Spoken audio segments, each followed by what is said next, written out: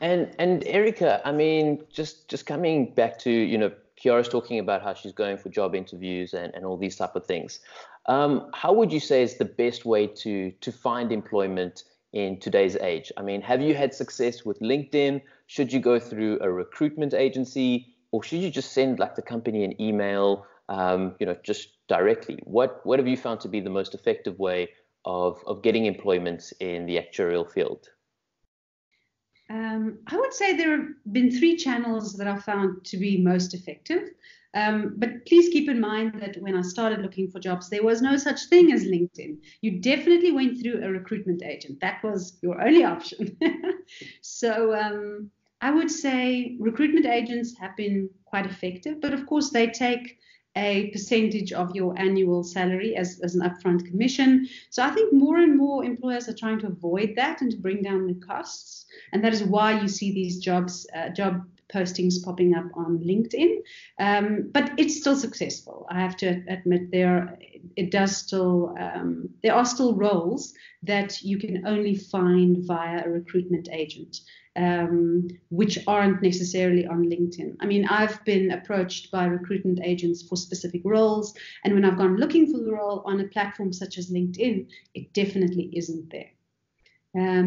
I've had some limited success and roles coming up via LinkedIn, not that much. When I've been approached via LinkedIn, I've had some successful roles that way. Rather than where I've applied for a position. I don't know about you, but even for reputable companies, I see some really poorly written job specifications on LinkedIn in the past. So that it does seem to still be kind of settling into how HR departments are using it. But sometimes the job profiles look quite clean and neat and tidy, and they look like they would be good roles. And other times I'm kind of put off by the way that it's written and the way that it's positioned. But I have to say another very important recruitment method that I found to be quite effective is just word of mouth and being known a little bit wider as well. And this is where having worked at more than one company does come in quite effectively.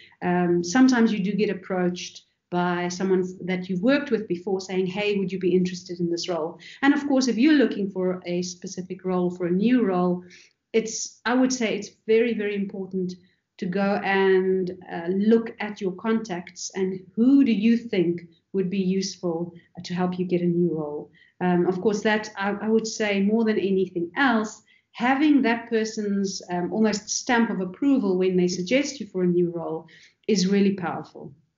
Okay. Just talking word of mouth. I met Michael at an event that Dupro hosted in Cape Town.